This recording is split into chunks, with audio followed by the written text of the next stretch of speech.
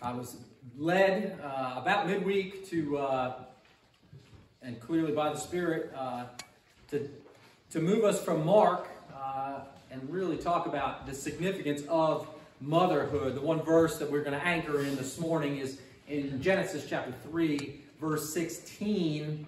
And we'll also be in a few verses in Genesis chapter 1 and chapter 2.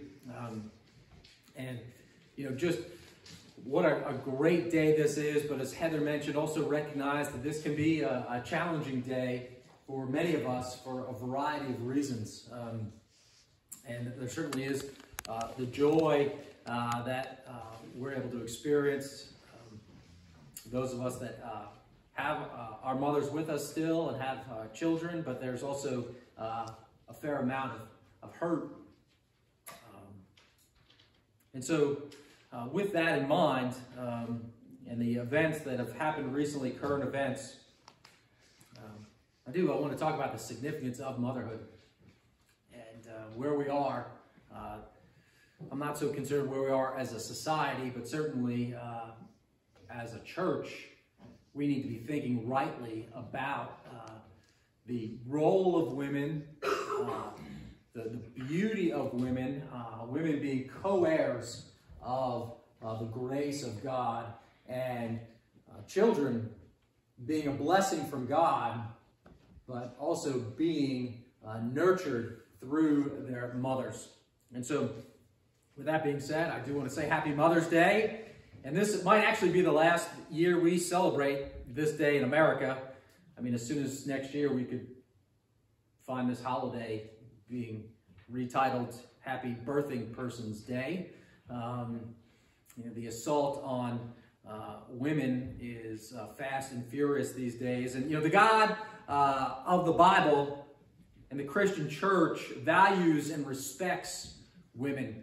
We find that throughout Scripture. And the world and our society at large does not. In fact, I would go so far to say that the secular society at large hates women. Women are being marginalized and attacked in ways that just even 10 years ago would seem unimaginable. And why is this? Well, because Satan is the ruler of this world, and Satan hates God. And the attacks that we are seeing on women and women as mothers are actually attacks on God himself and his design for the created order.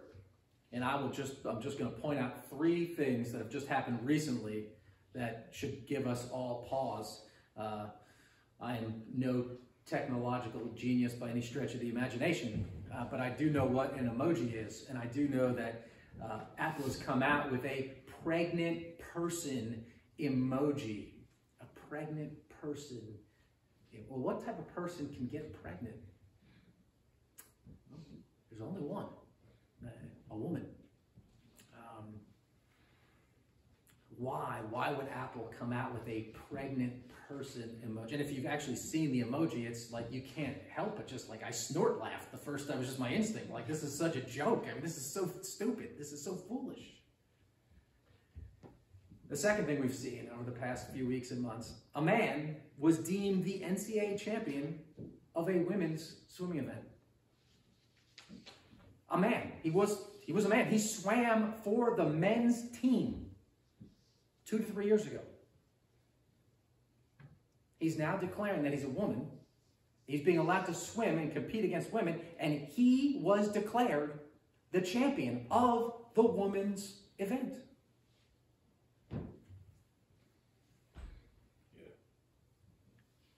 And the person, I've said this before, and the person who is set to be our newest Supreme Court Justice was unwilling to define and defend what a woman is, even though she happens to be a woman herself. In fact, one of the only reasons she was chosen, I'm not saying it's the only reason, but one of the things that the administration made very clear, they were looking for a woman. That was one of the intersections that they wanted to have crossed. It was going to be a woman. So even though she's a woman herself, and she is the mother of 2 daughters.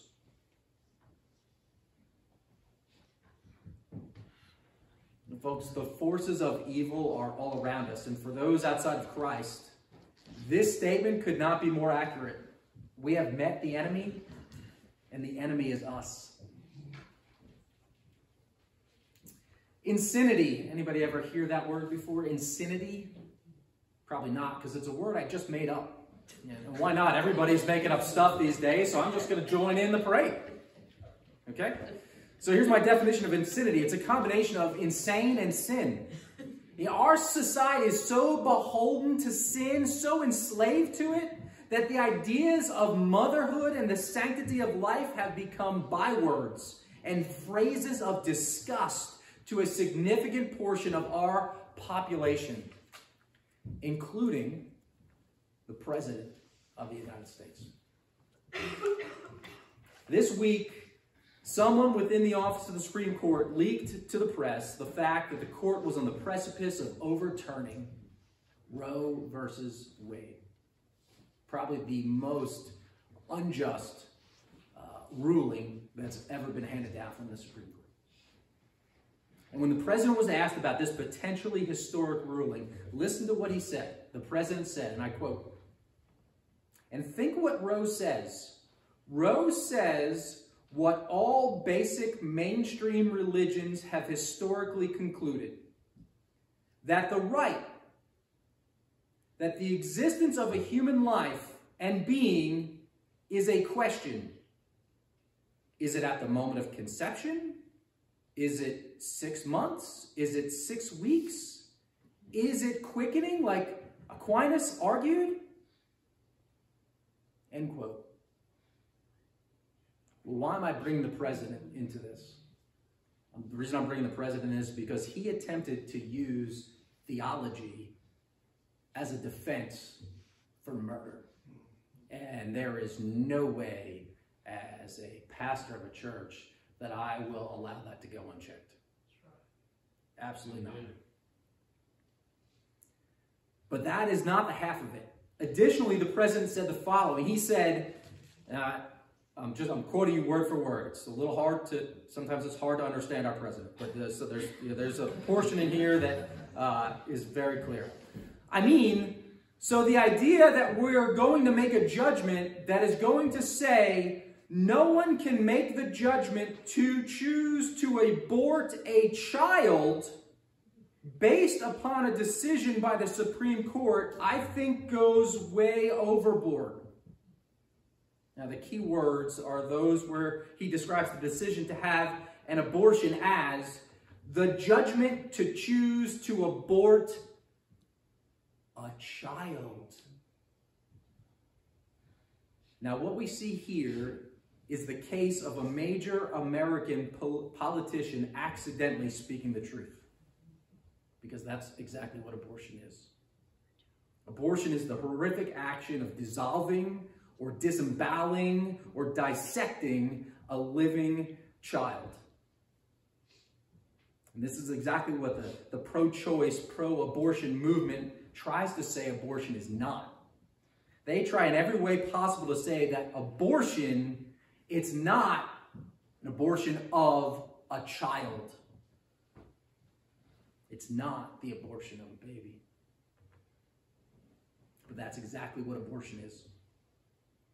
It is the murder of the most vulnerable among us, done within the confines of a woman's womb, a place where a child should be the most protected.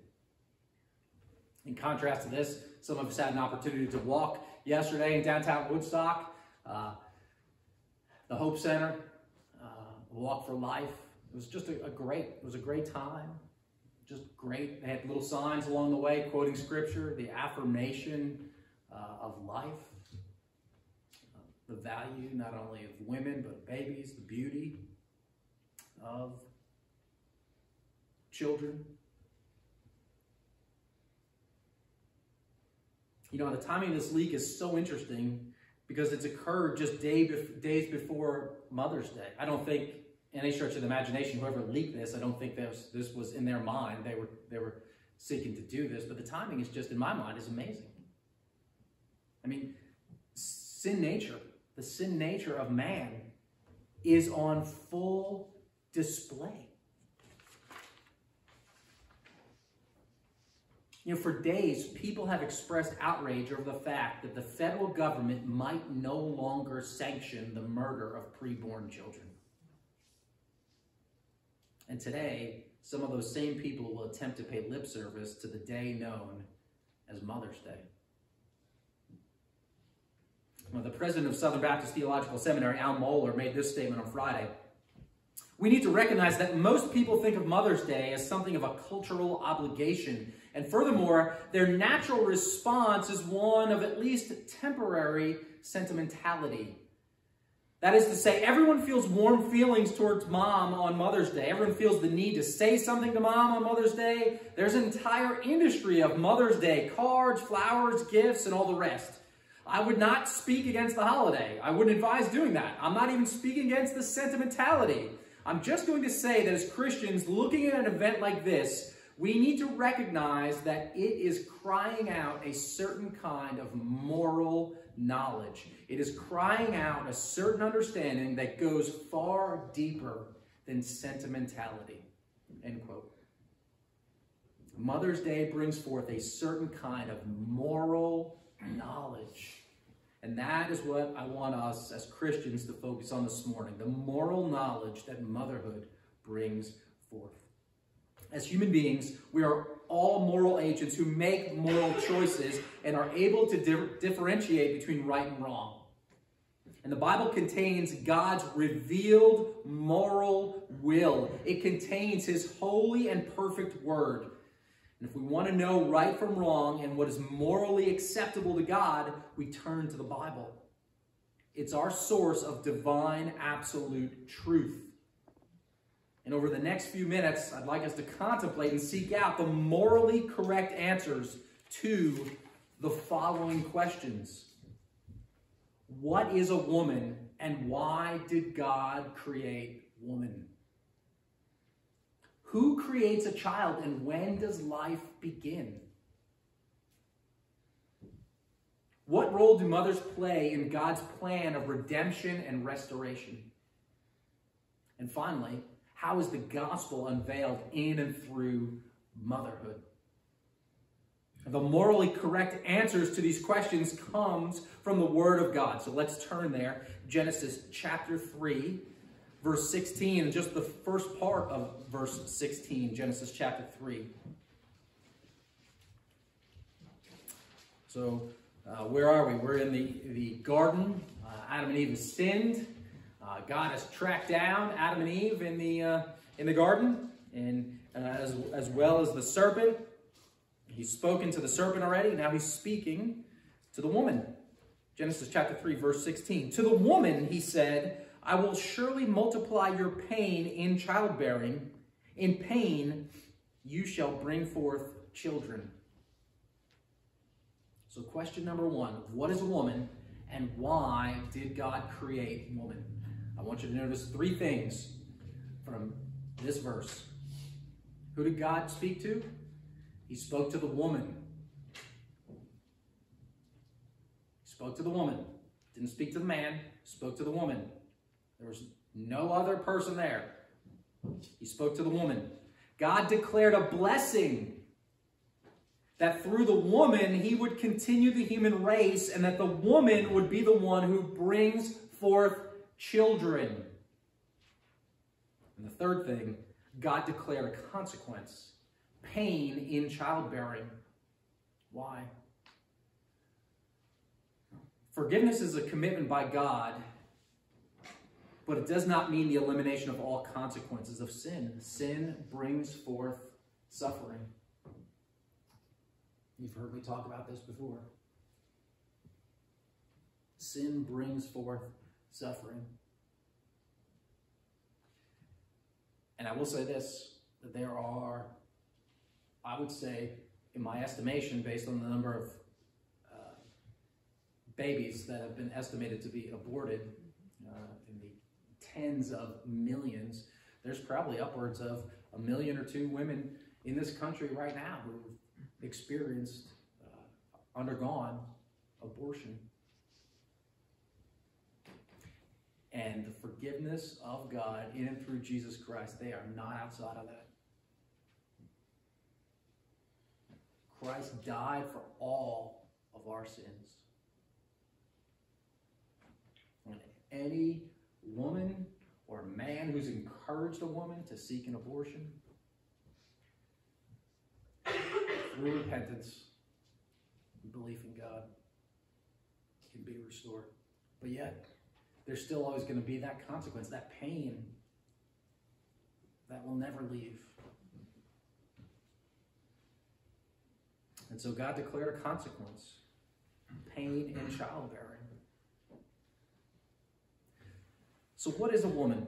Well, let's turn back to Genesis chapter 2, which details for us the creation of man and woman. Genesis chapter 1 details for us the entirety of creation, gives us a really big overview. Chapter 2 details for us with greater specificity the creation of man and woman. So Genesis chapter 2, verses 4 through 7.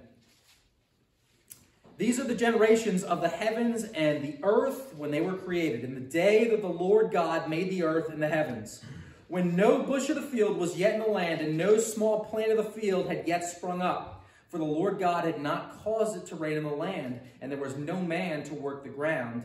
And a mist was going up from the land, and was watering the whole face of the ground.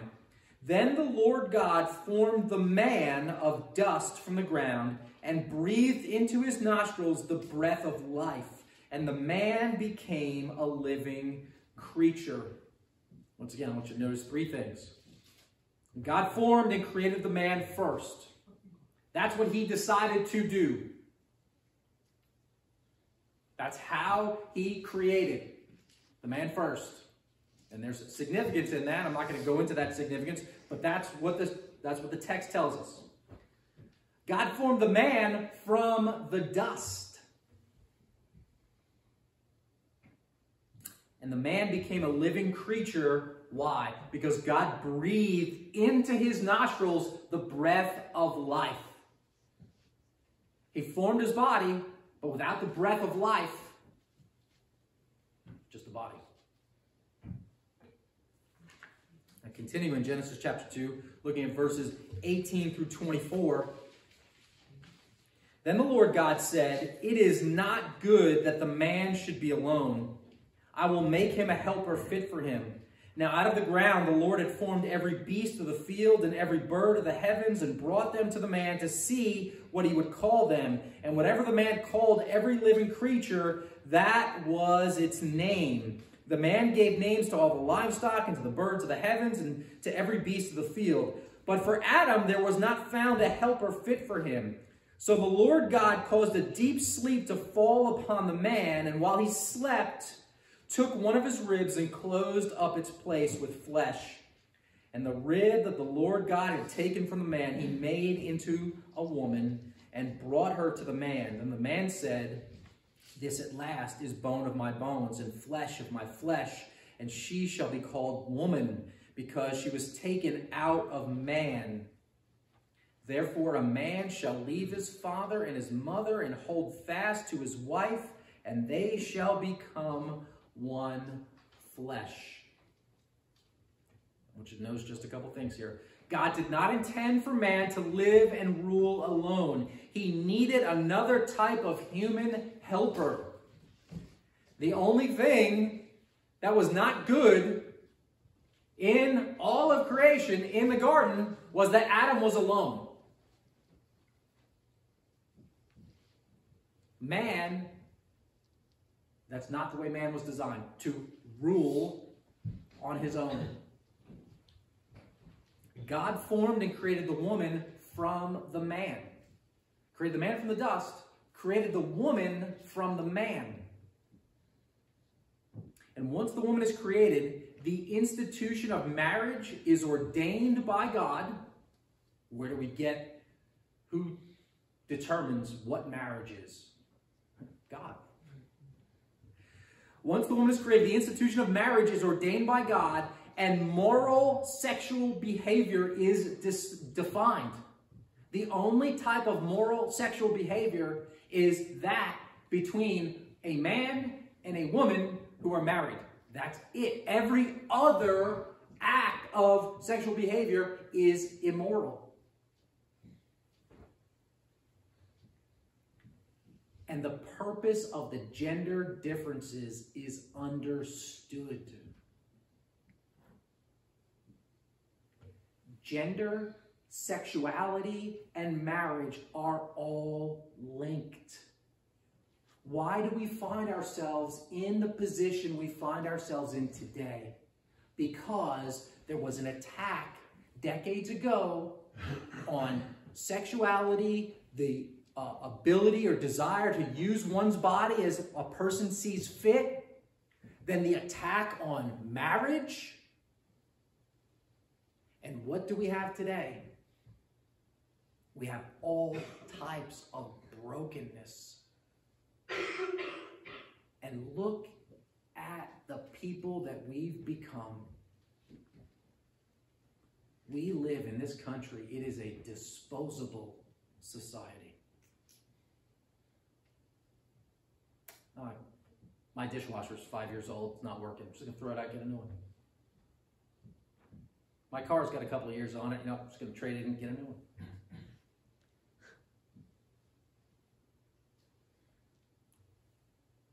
Oh. My girlfriend is pregnant. Let's just dispose of, I'm not going to call it a child, but let's just dispose of it. Oh, I don't like the person I'm married to anymore. Dispose of him, dispose of her, find myself a new one.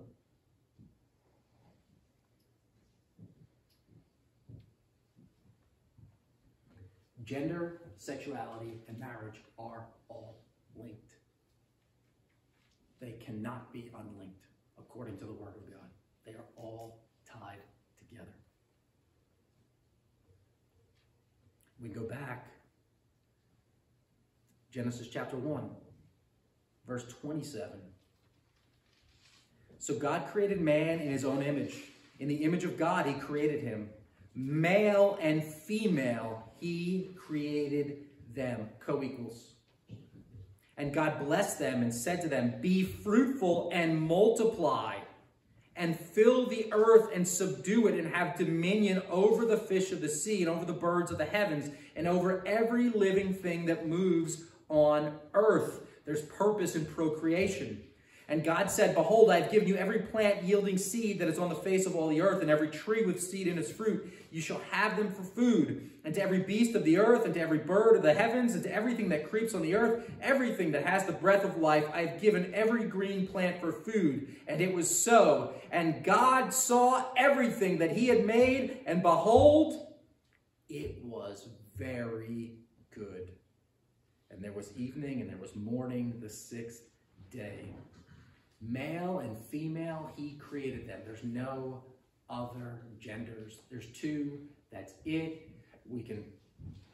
People can say whatever they want, pretend whatever they want to pretend. And I understand it. I mean, people are hurting. People are struggling.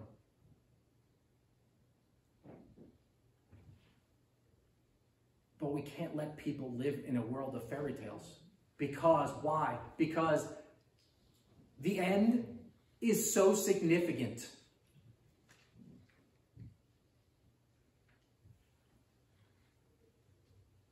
He created them in his image, is what it says. In his image.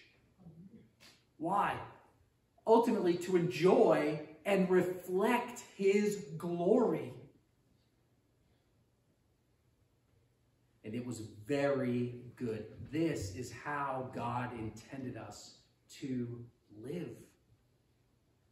This is very good. This is not, the rules and regulations of God are not restrictive. They are freeing. I've used this analogy before, but it's like a train on a train track. When the train is on the train track, it can go. But as soon as it looks out to the hills and the mountains and says, oh, you know what, I want to go four-wheeling, that's not so much. When we walk according to the Word of God, that's when we find the most freedom. That's when we find the most joy. That's when we are fulfilled. And the glory of God is experienced and revealed in and through us. Listen to this statement from the Council on Biblical Manhood and Womanhood. It's actually from a statement called the Nashville Statement. I'd encourage you to look it up if you've never read this statement before, the Nashville Statement. And this is the preamble to the Nashville Statement, at least part of the preamble. As Western culture has become increasingly post-Christian, it has embarked upon a massive revision of what it means to be a human being.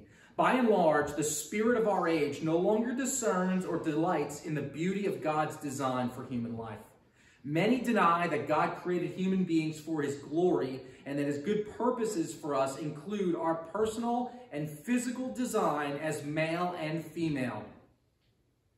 It is common to think that human identity as male and female is not part of God's beautiful plan, but is rather an expression of an individual's autonomous preferences. Autonomous meaning self-ruling or self-governing. Basically what they're saying here is, hey, what we're seeing is people just determine, you know what?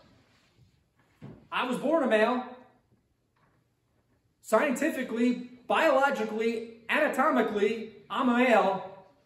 But I don't want to be a male anymore because it's my life, my body, I'm going to do what I want.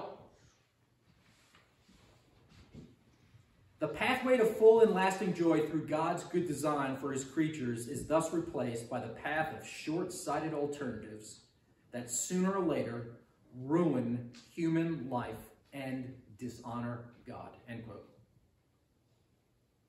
That just reminds me of the end of the book of Judges. And every man did what was right in his own eyes.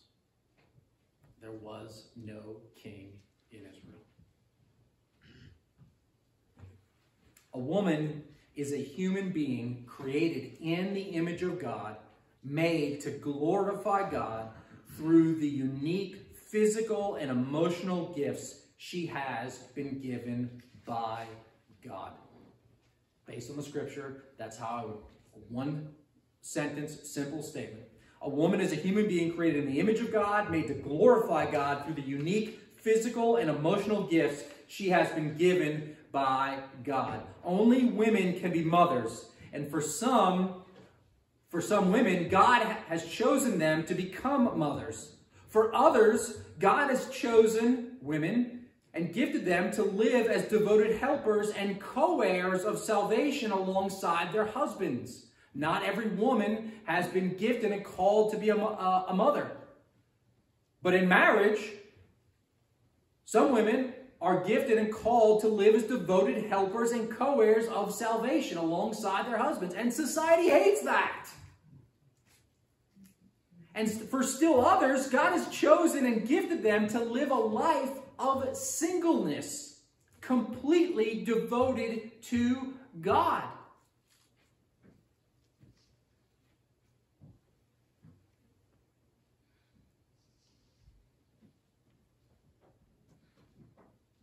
And yet, society's just can't attack women enough and then replace the goals and the design and the desire that God has for women and replace it with things that are just, the enemy is just so vicious. So question number 2, who creates children and when does life begin? One of the most disturbing things about what the president said was the idea that all mainstream religions have concluded the same thing. The moment a life begins is in question. That is patently false. Now, whether the president spoke this lie intentionally or out of ignorance really doesn't matter. What matters is that we understand that that statement is 100% false. True Christians hold to the Bible as inerrant, without error, and infallible, incapable of being wrong. Why? Because the Bible is God's spoken word, his spoken direction and commandment to us. And the words of the Bible are the words of our God, divinely inspired and given to us through the superintended hands of men. The president is in error because he neither knows the scriptures nor the power of God. Ecclesiastes chapter 11, verse 5. As you do not know the way the Spirit comes to the bones in the womb of a woman with child, so you do not know the work of God who makes everything. Who creates children? Who brings forth human life? God does. In my mind, in my eyes, Psalm 139, absolutely the definitive, the go-to scripture. Psalm 139. I'm going to read verses 13 to 16. It's a Psalm of David. Psalm 139, verse 13. For you formed my inward parts. You knitted me together in my mother's womb. I praise you, for I am fearfully and wonderfully made. Wonderful are your works. My soul knows it very well. My frame was not hidden from you when I was being made in secret, intricately woven in the depths of the earth. Your eyes saw my unformed substance. Translation, you knew me before I even was. In your book were written, every one of them, the days that were formed for me, when as yet there was none of them. When does life begin? Well, many Christians argue that it begins at conception, and I would say that's partially correct. If physical life begins at conception, and it's the moment that we become aware life has been created. We live in a day and age where there are certain types of images that can even show us that. But life is determined before conception. Life is determined by God. That's what that scripture says. One more verse, Jeremiah chapter 1, verse 5. Before I formed you in the womb, I knew you.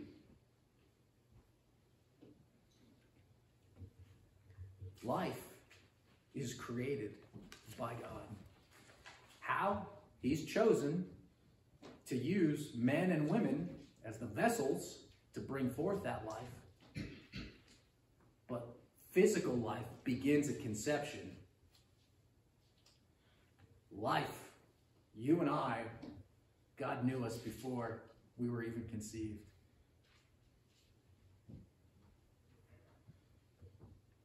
Your body's not your own. And a preborn baby is not a choice. A preborn baby is a human being created by God in his image. To be pro-choice is to be anti-God. There is no way, based on Scripture, that someone can claim to be a disciple of Christ, a follower of Christ, and also claim to be pro-choice. Now, I am not saying that there are, especially when it comes down to our lives, when it gets really real, there are a lot of complications, a lot of things that we've got to think through, and struggles and hurts, and I understand all that. But at the end of the day, this is what Scripture says, and we are to be a people that promote and choose life, and why we should do that. I'll reflect on that in a few moments. But you cannot be.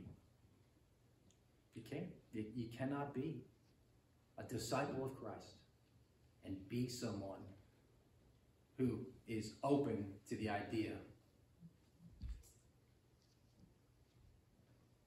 of murdering children in the womb. Question number 3, what role do mothers play in God's plan of redemption and restoration? Turn with me, if you would, to the New Testament. We're going to look at Titus chapter 2. I'm going to read a couple verses, and then we're going to look at 1 Timothy chapter 2 as well. Paul, writing here, he's instructing Titus and Timothy on proper church order and roles. And what is the church? It's a body of believers who gather regularly to be encouraged and instructed in discipleship. It's a training ground for learning to exercise self-control. The church is the body of Christ, who is the head and the ruler of the body. And every part of the body has a purpose and role to fulfill, all for the glory of God. And this is what Paul speaks about. First in Titus chapter 2, verse 1. But as for you, teach what accords with sound doctrine. Well, what accords with sound doctrine? Everything that follows that verse. Older men are to be sober-minded, dignified, self-controlled, sound in faith and in love and in steadfastness. Older women likewise are to be reverent in behavior, not slanderers or slaves to much wine. They are to teach what is good. Well, what's good? And so train the young women to love their husbands and children, to be self-controlled, pure, working at home, kind, and submissive to their own husbands, that the word of God may not be reviled. Likewise, urge the younger men to be self-controlled. Show yourself in all respects to be a model of good works. So he's speaking directly to Titus here. And in your teaching, show integrity, dignity, and sound speech that cannot be condemned, so that an opponent may be put to shame, having nothing evil to say about us. All the people of God have a specific role to play and job to do. If you're a member of this church, you are valued, you are called, you are equipped, you have a significant role to play in terms of growing in Christ's likeness and glorifying God. Being a member of a church is not just about coming on Sundays. Coming on Sundays, where we unfold the word, should quicken us and sharpen us and grow us. But being a member of a church is being a part of a body that's held together for the purpose of loving other people and loving God. Now turn to 1 Timothy. It's going to be to your left a couple pages. 1 Timothy chapter 2, verses 8 to 15. And you'll notice, some of these verses, the world just hates what God has to say about, especially the roles of women. 1 Timothy chapter 2, starting in verse 8. Once again, same thing. Paul writing to Timothy now, explaining the purpose of proper church order and roles. 1 Timothy chapter 2, starting in verse 8. I desire then that in every place the men should pray, lifting holy hands without anger or quarreling. Likewise also that women should adorn themselves in respectable apparel with modesty and self-control, not with braided hair and gold or pearls or costly attire, but with what is proper for women who profess godliness, with good works. Let a woman learn quietly with all submissiveness. I do not permit a woman to teach or to exercise authority over a man. Rather, she is to remain quiet. For Adam was formed first, then Eve. And Adam was not deceived, but the woman was deceived and became a transgressor. Yet she will be saved through childbearing, if they continue in faith and love and holiness with self-control. Okay, there's a lot here. I want to focus on those last few verses. That is what is pertinent to the topic this morning. Verses 13 to 15. For Adam was formed first, then Eve, and Adam was not deceived, but the woman was deceived and became a transgressor. Yet she will be saved through childbearing, if they continue in faith and love and holiness with self-control. What is God telling us through the Apostle Paul? Can women actually be saved through childbearing? Are all mothers going to heaven?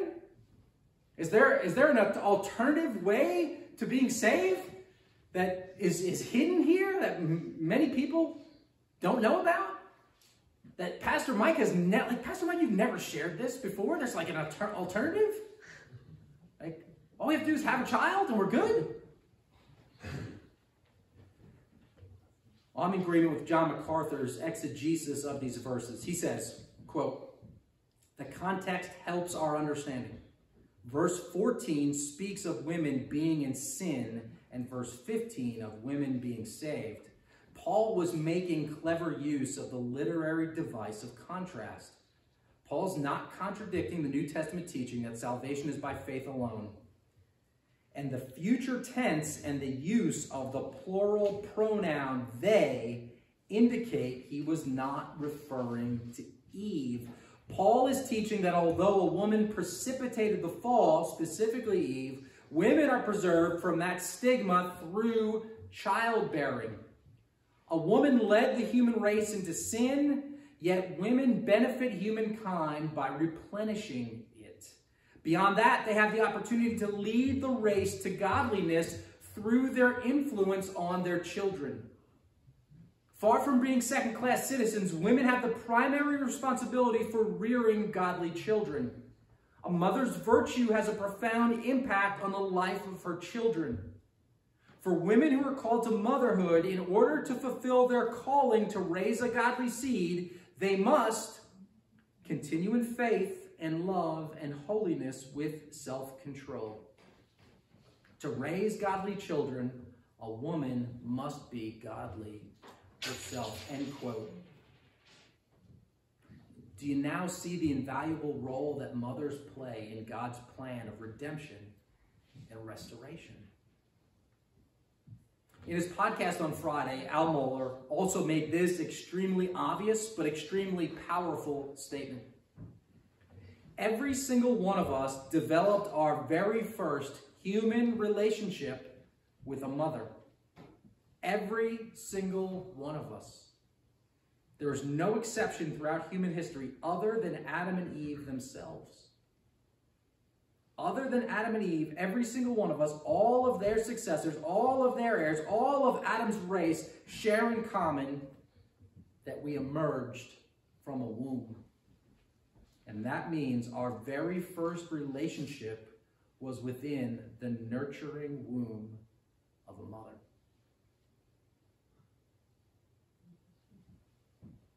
Finally, question number 4. How is the gospel unveiled in and through motherhood? And turn back to Genesis chapter 3, if you may. Or if you will, I should say. Let's look at verses 20 through 21 and chapter 4, verse 1.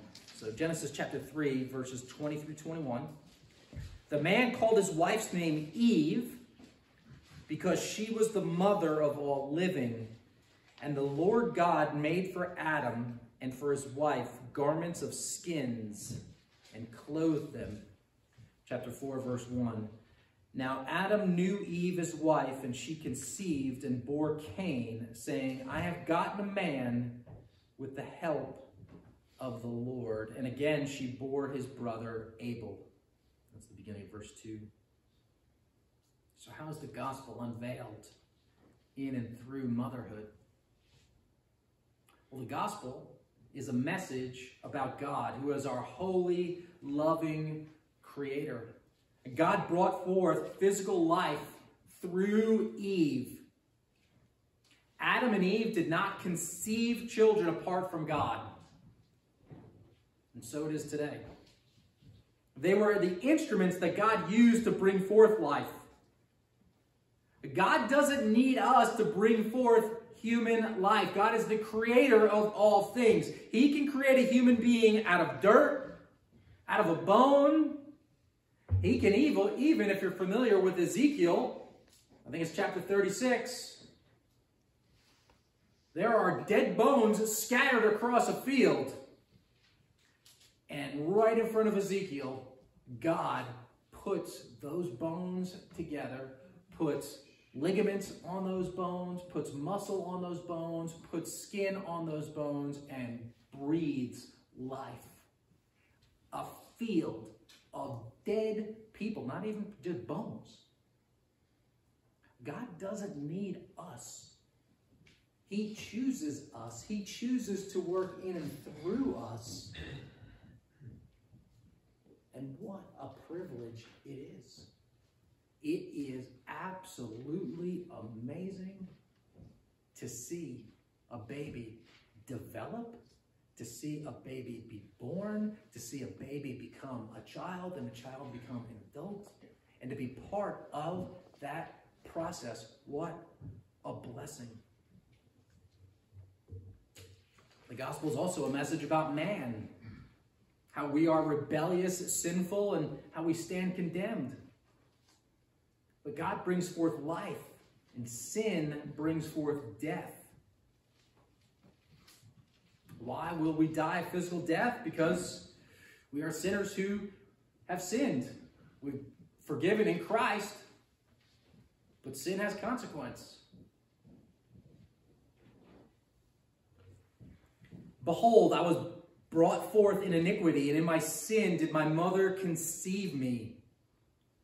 That's from Psalm of David. And David is not speaking of the physical act of procreation being sinful, although sometimes it is when done outside the union of marriage.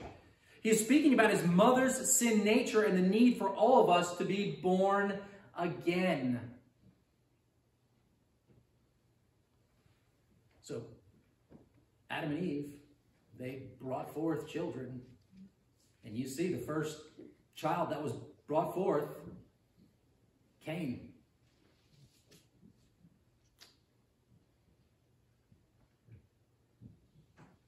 The gospel is a message about Jesus Christ, that he is God incarnate and our living, loving Savior. Look again at verse 21 of chapter 3. And the Lord God made for Adam and for his wife garments of skin and clothed them. The sacrificial system begins here. Garments of skin, not skins of plants. Skins of animals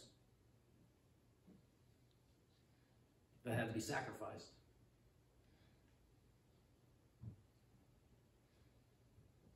So the sacrificial system begins here, and it ends with Jesus Christ, who is our perfectly holy penal substitute. Hebrews chapter 9, verse 22. Indeed, under the law, almost everything is purified with blood, and without the shedding of blood, there is no forgiveness of sins. And finally, the gospel is a message that must be received and responded to. Look at chapter 4, verse 1, and I'm also going to turn your attention to chapter 4, verse 25. Chapter 4, verse 1 again. Now, Adam knew Eve, his wife, and she conceived and bore Cain, saying, I have gotten a man with the help of the Lord. Verse 25 of chapter 4. And Adam knew his wife again, and she bore a son and called his name Seth. For she said, God has appointed for me another offspring instead of Abel, for Cain killed him.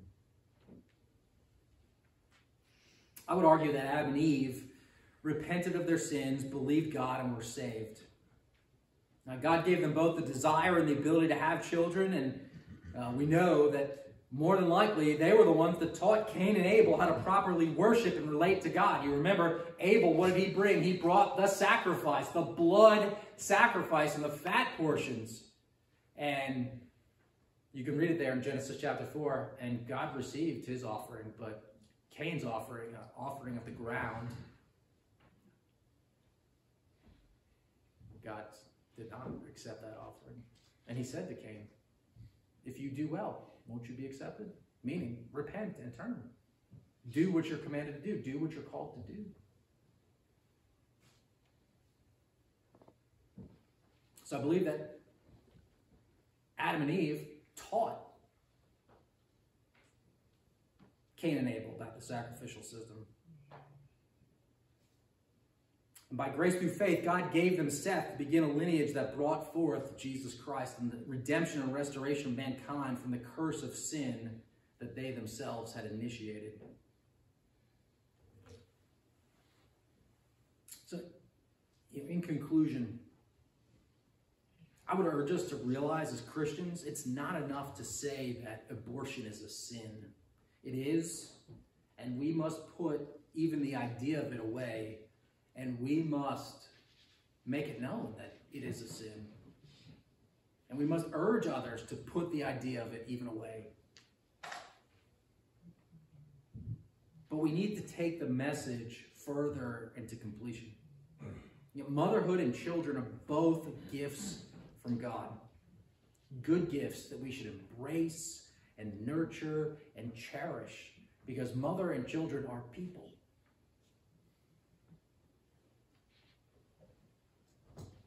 And men of the church, we need to take the lead on this. We need to be the ones that seek to love and to cherish and to teach and to respect and to guide women, children. We need to be loving leaders, the loving leaders that we have been called to be. And there are several young ladies out in the audience here this morning. If God calls you to be married, the man that you marry needs to meet one qualification. I mean, if you want him to be good looking and funny and rich and all that, I mean, okay. I'm not, whatever, that's fine. One qualification. Here's what the man, if God calls you to marry, the one qualification that man needs absolutely, that you can, if you sacrifice this, if you give any leeway to this one attribute, you will find yourself in some undue suffering. Well, what is it? That man, you need to be absolutely sure that that man has repented of his sins and believed on Jesus Christ as his Lord and Savior. And how will you know that? How will you know? Because that man, he will love you. He will love the church. He will love God's word. He will love all the things that Jesus Christ himself loves. If you pray for a man like that, and it's your calling to be married, God will deliver that man, and you hold tight to that man. Because that man will lead you by the Spirit in all things concerning life and godliness. But men, we need to be training up our men, because there's other young men in this audience. And so men, you need young men. You need to be that man. You need to be pursuing Christ. And us older men, we need to be teaching and leading and loving. And the only way that happens is for us to draw nearer to God. To, as the scripture says, to act like men.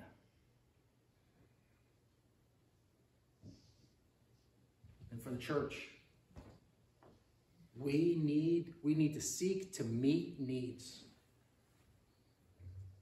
Because if people are going to bring forth life, and people will bring forth life in sin, so people will bring forth life not anticipating to bring forth life not being married. What do we need to be? We need to be people that are willing to go out and support and pray for and value life. We need to be people that are willing to be involved in foster care, adoption, contributing to ministries that support life.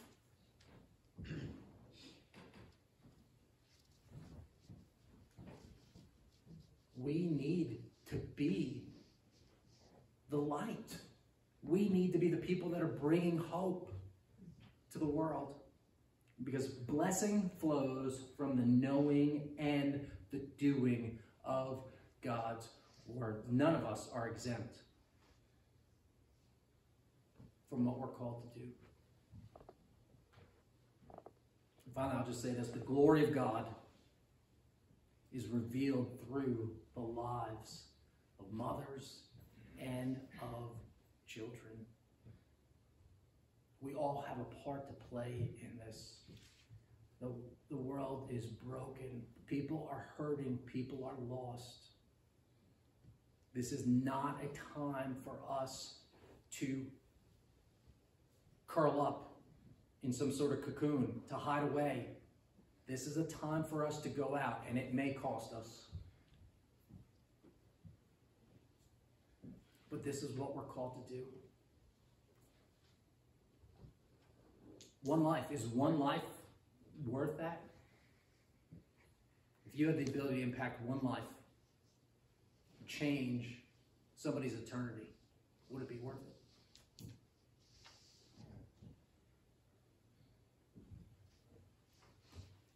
And the beautiful thing is, we're not called to do this alone. We're not doing it by our power. We're not doing it by our wisdom. We've got God with us. We've got God with us. Let us bring forth the hope and the glory of God through rejoicing in mothers, women, life. Amen. Dear Heavenly Father, thank you for your word, which is absolute truth. Lord, we would be hopeless. We would be lost without it. Lord, I know there's some great things that have been spoken here this morning through your word, some tough things that have been spoken. Lord, I just pray for, you know our hearts, you know our need. I just pray that we would just, your love for us would just overwhelm us. And we would pour out that love to those that are in need of it, for their good and for your glory. Lord, we love you, we praise you, we thank you. We pray all this in the precious and the mighty and the supreme name of Jesus Christ. Amen. Amen. May the grace of the Lord Jesus Christ and the love of God and the fellowship of the Holy Spirit be with you all. Have a good day and God bless.